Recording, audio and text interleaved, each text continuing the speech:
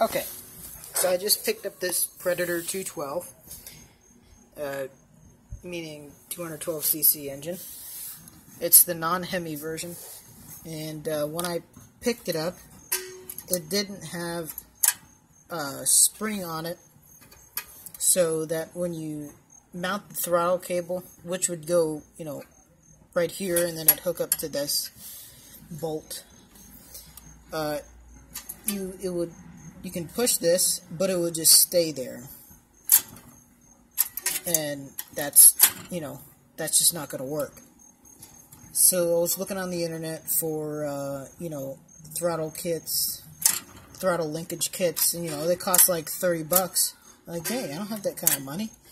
So I went to a few forums, and they said to put a spring in between these two screws.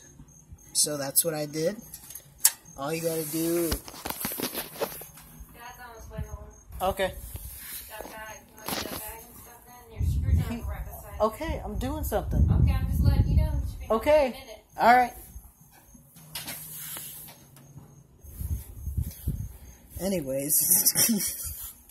Anyways, yeah, you just unbolt the airbox.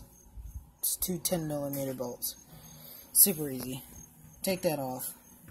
Then just come over here, unscrew this one, unscrew this screw and this screw.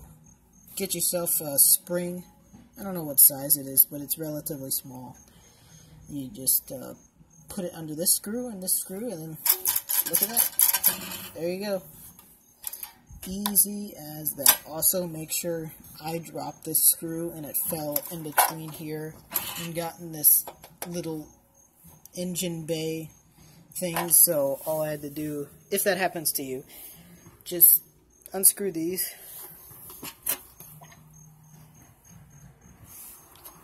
Then just get yourself like a little magnet and flashlight. Look around, and this part of it, it'll probably fall back towards the back. I don't know. And while you're at it, you can also flip this around. So if you have it on your mini bike, you don't have to go to the other side and then pull it. Yeah, that's all you gotta do is just flip it around.